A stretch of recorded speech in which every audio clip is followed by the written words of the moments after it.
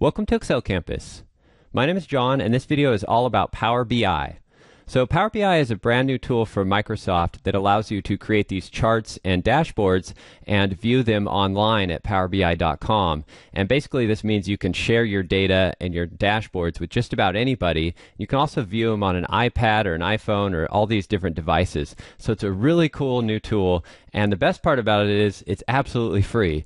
I still can't believe I'm saying that because this is such a great tool, but it is free. And so I want to give you an overview in this video of how it works and how you can interact with these dashboards. And then in some subsequent videos, I'll show you exactly how I use the Power BI Designer to create these dashboards and upload them to the web and share them and connect to your data and all that stuff. So this here is a dashboard that I created for Mammoth Mountain Ski Resort, and it's basically pulling in data from Mammoth Mountain's website. It's also pulling in data from their Facebook page. So here's Mammoth Mountain's website. I pulled in the snowfall history. You can also connect to Facebook pages, so I connected to their Facebook page to pull in some information about all their Facebook posts. And then I also connected to this Wikipedia page that has all the ski resorts in California and shows some data about each ski resort. So basically, I'm not going to go into how I did that here, but that's what's being displayed on this dashboard. So these are live connections to those web pages and those data sources. You can also use Excel as well to connect your data to Excel directly. But basically, it creates this dashboard for you. And as I could scroll down here, you can see there's all these cool looking charts and visualizations here. And if you just click on one, that'll open a report that basically shows more information about this data. So here's this report, and I can actually interact with this report here. So I've created these charts on this page, and you'll see if I just click the tile here in this tree map, that's filtered all the other charts on the sheet for these Facebook posts of the type photo. So these are photo Facebook posts that Mammoth Mountain's uploaded to their Facebook page.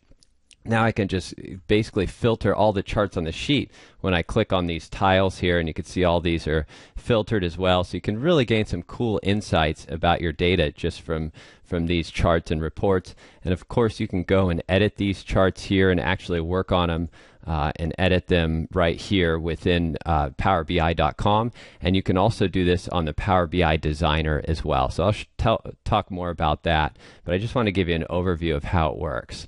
And another really cool feature is if I go back to the dashboard here, you'll see there's this Q&A box right up here where you can just ask a question about your data. So if I just want to know my total snowfall, I'm just going to type total snowfall. You can see from my data set I have over 2,000 inches of snowfall. If I wanted to see that by season, I can just type by season, and that's automatically going to create this chart that shows my snowfall by season right here. And if I like the way that looks, I can just pin it to my dashboard by clicking this pin button, and now that's on my dashboard, and I can go view it right here. I can move it around if I want and resize it and totally change up my dashboard and build it right here. Then when I like the way it looks, I just click the share button, and I can share this with anyone in the world. And like I said, there's also an iPad app where you can look at this and interact with it on your iPad. It's really cool, and it's, like I said, it's all free. I still can't believe it, but it's all free for you to check out and download.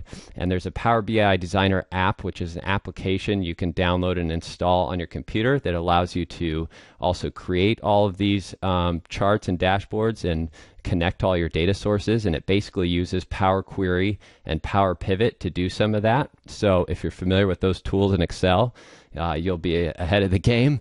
If not, it's not too difficult to learn, and this will really set you apart when you're visualizing your data, sharing it with your managers and executives. I think they'll love it. So anyways, that's just a quick overview of Power BI. I'll have some more videos, more video tutorials to come. Please don't forget to subscribe to my free email newsletter to get more videos like this. I hope you have a great day, and I'll see you soon.